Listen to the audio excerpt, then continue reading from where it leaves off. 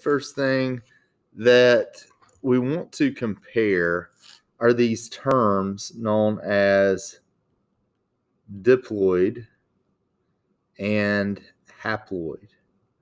And so these are terms that are going to be really important to understanding and being able to differentiate between asexual and sexual processes. These are also going to be really important terms as we move toward our genetics unit. These are terms that you're going to have to know to be able to extrapolate information and work out word problems. So we're going to write down some very simple non-textbook like definitions. If you see something that's diploid, first of all, think of that di as 2. And I'm going to go ahead and put something here. I'm going to put 2n. And so you'll see something that's diploid represented as 2n. What that means is that we're talking about a cell, and that cell is going to have a complete set of chromosomes.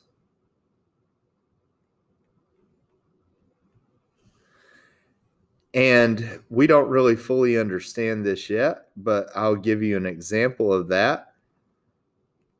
Humans, if we're talking about you, your diploid number is 46N. And what that means is that you have 46 chromosomes in every single one of your cells. You have 46 chromosomes in blood cells, liver cells, lung cells, skin cells. You have 46 chromosomes in all of your cells. The other term is haploid. And haploid we represent as 1N. And we can define that as being half a set of chromosomes. And so we'll use the same example, the example of humans. If we're talking about humans, our haploid number is 23N because 23 is half of 46. So understanding that terminology is going to help you to understand the difference between sexual and asexual reproduction, and it's also going to be very beneficial when we get to our genetics unit. So on the other side of the screen here, I want you to write down asexual versus sexual reproduction. And so what we're going to do here is we're going to make a T-chart. And so on one side of that T-chart, I want you to write asexual. And on the other side, I want you to write sexual. This information will also help you with the Google form that you're going to have to do for your asynchronous work. And we're going to use some colors to differentiate between some of these items. So if it's asexual, we are primarily focused on the cell division process known as mitosis. If it's sexual, we're focused on a similar yet different cell division process known as meiosis. One of the main things that differentiates these two processes is asexual reproduction has absolutely no genetic variation. Sexual reproduction, on the other hand, has lots of genetic variation. During the video notes, you guys learn 2 words, and we're not going to learn exactly what they mean at this point in time, but we do want to go ahead and start making an association of these terms to sexual processes and also to genetic variation. And those terms are independent assortment and this other process that you're going to learn about known as crossing over. So those are two ways and two things that happen in meiosis that result in meiosis having a lot of genetic variation. And this makes sense if you think about it. So when you see meiosis, and I'll give you an alphabet analogy here, look at that ME. Think of me as in you. That's how you were formed, was by sexual reproduction. And think of your friends or even your brothers or sisters or the other students at Apex Friendship High School. They were all produced by sexual processes, and that's why there is so much diversity in our school and in our community. Now, another big difference between these two processes is where they occur. And asexual processes occur in somatic cells. And what this means is soma is a prefix that means body cells. And so when we talk about body cells, we're talking about skin cells, we're talking about brain cells, we're talking about nerve cells, where in meiosis happens in sex cells. And when we describe sex cells, what we're describing are the testes, if we're talking about the males, and we're talking about ovaries if we're talking about female sex cells. Both of those collectively, sex cells, whether they're testes or ovaries, can collectively be referred to as gonads. Another thing to consider when comparing asexual and sexual processes is the number of rounds of DNA replication and the number of rounds of cell division that occurs in these processes.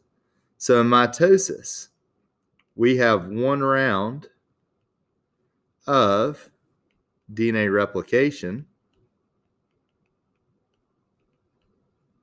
and one round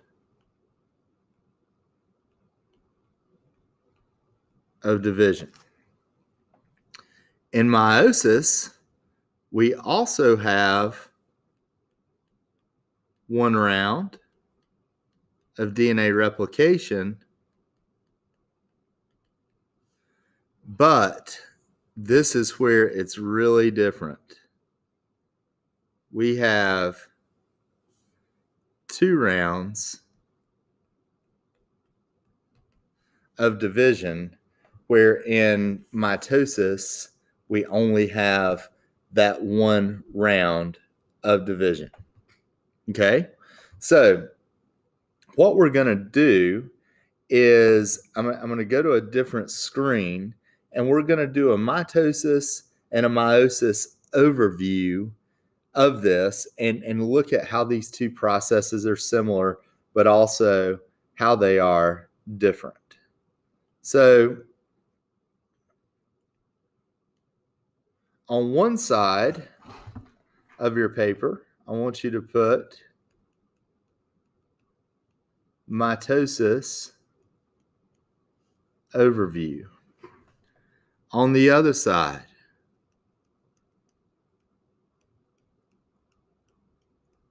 I want you to put a meiosis overview. And we're going to look at how these two processes are similar and how they are different by looking at their overview. So I want you to start by drawing a cell, a circular cell, and placing a 2N inside that cell. We started these notes by differentiating between the terms diploid and haploid, and we said that we use a 2N to notate a cell being diploid, which means it has a complete set of chromosomes. And so both of these processes, mitosis and meiosis, begin with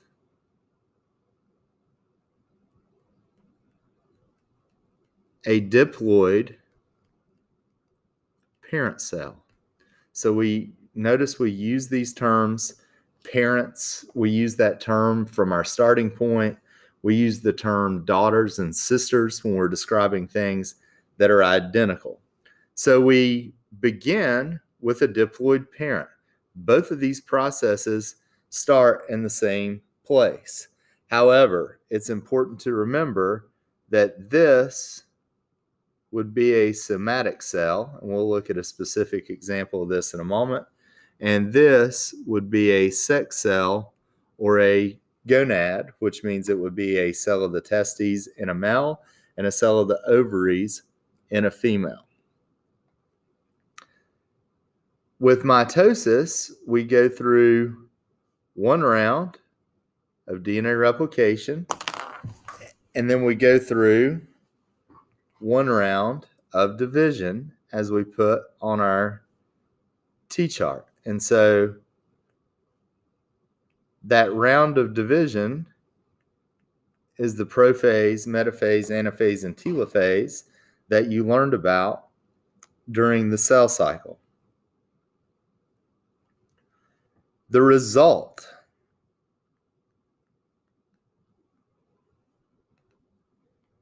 we have two identical diploid daughters.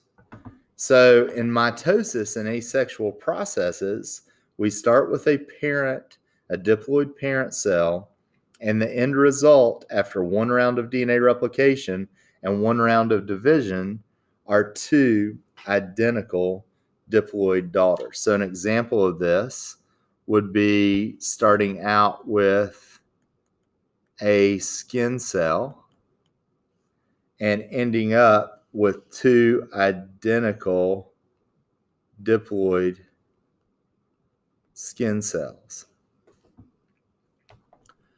Meiosis, on the other hand, starts out with a sex cell and goes through one round of DNA replication.